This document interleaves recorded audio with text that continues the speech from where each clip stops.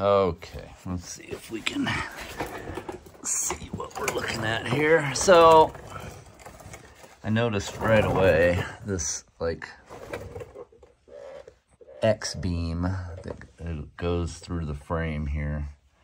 And you look back here and there's a gouge and a decent sized kink.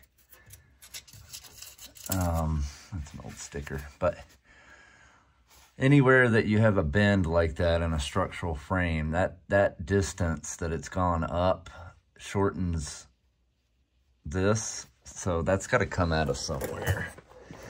So it's likely that this isn't in alignment anymore. And I can kind of see here, it's not showing up on camera, but there's a bit of a bend here down, which means this thing is like that way, which would shorten this thing and would pull that wheel forward. But I also noticed that, let's see if I can get it, the light's kind of fucking with it, but it's practically sitting on this side, and there's, you can see I can almost get my finger through there. So the whole torque tube's pushed that way. So I got hit on this side, well, in the front, and then that side, I don't know how it happened. It looked like a fucking forklift drove it side of it or something. So that thing went that way a lot, and it's still that way a good bit, and it may have gone further that way than it, you know what I mean? It like bam, and then it rested. It may have gone that way too. I don't know. But that's not good. But then when I look from here to the back, it's very subtle, but that spring looks like it's angling this way. So like the whole axle is pushed to the side, which we know it is. If it's like a pool cue, if way up here is over 1/4 of an inch, then that means the long, you know, all the way down the end of the pool cue, and then that's moved over. If it's 1/4 inch here, it's probably a whole inch out over there. I can't measure from the tire to the fender or rim to the fender over there because that fender's fucked. So I'm gonna have to measure from the back of the brake drum, because I know that's true, to the inside of the frame rail or something that I also know is true still, because I don't see any kinks in the frame. But I'm proposing that the entire axle is 1 inch this way. Now, not such a big deal. You would think, oh, just yank the fucking axle back that way, you know, bend whatever is bent back. You can see right there. That's, I don't think that's supposed to be there. But here's the real problem. So we know the torque ball leaks, because obviously they all do. That's 99.9% of the time when someone gets a 50s car, they do a swap. Not because the tranny or the clutch or the motor or anything's bad, it's because of this. And you can't just swap in a different tranny. You got to do the whole rear axle, the drive shaft, the everything. It's all got to go. Or it's a bunch of thousands of dollars of adapters and brackets and fuck all that. People just pull it.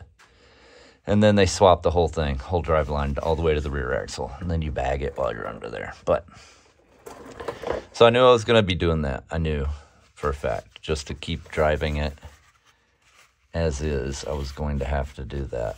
Because eventually you'll lose enough trans fluid, it'll start slipping out of gear. And you burn up this 70-year-old tranny, good luck finding another one. So then you're doing, like I said, the same thing. You're swapping the whole drive line out, or hopefully finding a donor. But here's the real problem. You can kind of see it already.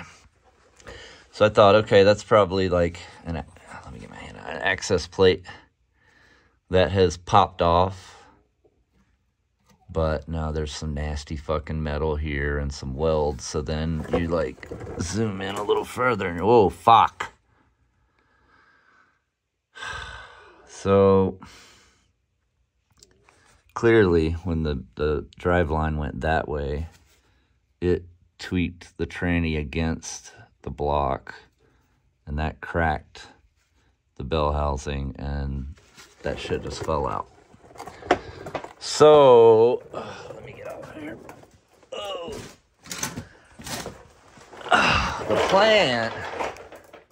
Shut the fuck up. The plan was to rebuild the carb, fix that leak, check everything by the book. There's literally the first chapter of the manual is every point, every valve clearance, and that you start from the top and you work your way down and then you work your way back.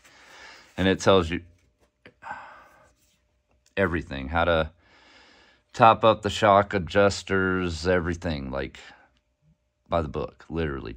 So I was going to do all of that already. I literally just ordered that and the seal kit. And then I got under there and really started digging in and found that. So I think because it runs and drives the way it is, and because if I am going to pull it to replace it anyway, I'm going to need to sell it. So I want to be able to show it running and driving. So I'll go ahead and let that stuff get shipped, because I literally, like minutes ago, I could message them and cancel them. It's still a weekday, but I'm not going to do it. I'll even include it with the sell if I don't get to it, which I'll as soon as it comes in the mail, I'm going to do it. I want to drive it. So I'm going to do that. I'm going to do that. I'm going to do the inspection on everything and top everything up. And then I'm going to putz around in it for a little while I look for a donor and a buyer for this, because I'd like to be able to have a buyer see it in the car running and driving so I can get the most value out of it, aka dollars, and then hopefully sell it to them complete, like motor, tranny, torque tube, rear axle, brakes, the whole nine. And then I'll have to do a custom brake setup, probably a Mustang too, if this steering, because it's that weird behind the cross member steering, drag link, push link, prop link, fucking man, it's like a can of worms. You open the top and then they just start going everywhere. So yeah, it's probable, because of how big this is, I can get, I'm going to go watch some videos on it, but I can probably get a Vortec in here, like a 5.3 with a 4L60 out of a wrecked truck or something, and not have to change the steering and the crossover and all that. Leave all that stock, cut the coils, drop it a little bit, ride it like that for a while, and then bag it. I think that's the plan. And the under seat heater I spoke about in the last video, that's already been deleted. But do I have the keys? I have the keys. Which I kind of already knew, because I don't think I can show it, but I noticed, yeah, it's blocked. I noticed the other day, yesterday, when I was inspecting everything, let me go over there. There's a couple of extra holes right there you can see to the right, I have a finger in there, right there, which don't normally exist. Like, the water lines are going into that thing to create the defrost, and then they go down and under the car, under the seat to the original heater.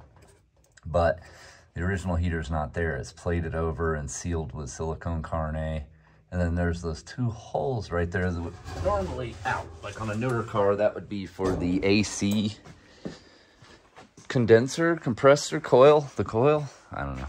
It's like a radiator, but for cold. So that goes into the dash, and then there's just those two holes for another coil of some kind. So I was like, okay, that's clearly something goes there. And luckily I got a trunk full of parts. Heavy bitch. Oh, no light. No light. Oh, I got enough light right there. So then I see this and I'm like, oh, well, that's clearly what went in there. Got to repair this guy with a new bolt, but it looks like some kind of neat aftermarket under dash heater. And it's got like directionable vents, and you can point them wherever you want, and that way it blows on the passenger's legs and your legs. So I will probably get that cleaned up and refreshed, leak test it so I know it's not going to piss fluid all over the floorboard. And then, yeah, those two holes right there. So that thing sits about right here. So it'd be blowing on me and blowing on nobody, the dogs, I guess. Yeah, so stinks of fucking mouse turds. So that's next too. Once I get this door off and the new one on and the window swapped out, and then I'm gonna pull the seats and then pressure wash everything, but pull the seats, pull the headliner, and then like spray everything out. That way I can see the quality of the floorboard metal, see if there's any more rust I need to cut out, etc. So yeah, that's the saga coming to you live. Yeah, fucking like if you like, subscribe if you want to see more, and as always, keep on modding, guys.